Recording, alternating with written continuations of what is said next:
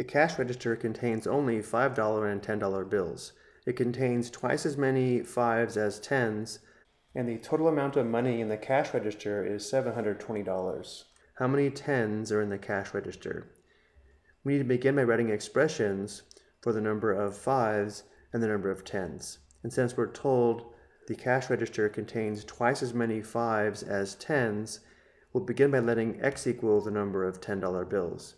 And now from here, because there are twice as many 5's as 10's, if x is the number of $10 bills, then 2 times x, or 2x, represents the number of $5 bills.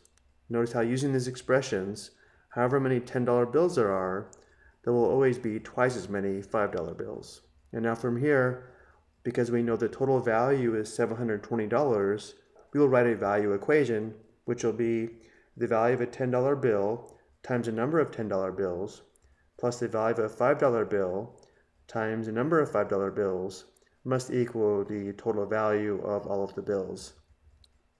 So the value of the $10 bills is $10 times x, or 10 times x for our equation, plus the value of the $5 bills is going to be $5 times 2x, or 5 times 2x, and this must equal the total value of $720, or for our equation, 720.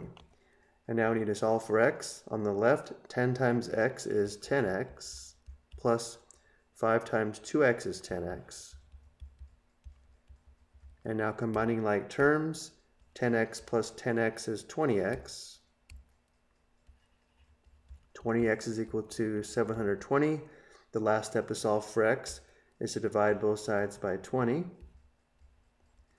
Simplifying, 20 divided by 20 simplifies to 1. 1 times x is x. We have x is equal to 720 divided by 20, which is equal to 36. Now that we know that x is equal to 36, we know the cash register has 36 $10 bills, which is what the question is asking. But let's also determine the number of $5 bills. The number of $5 bills is equal to 2x, where x is equal to 36. Substituting 36 for x, we have 2 times 36, which is equal to 72. There are also 72 $5 bills in the cash register. But again, the only question is how many 10's are in the cash register. So now we know there are 36 $10 bills in the cash register.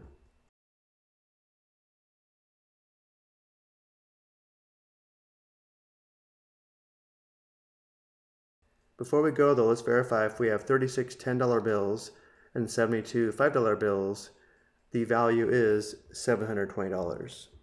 So let's verify that $10 times 36 plus $5 times 72 does equal $720. And notice it does, verifying our solution is correct. I hope you found this helpful.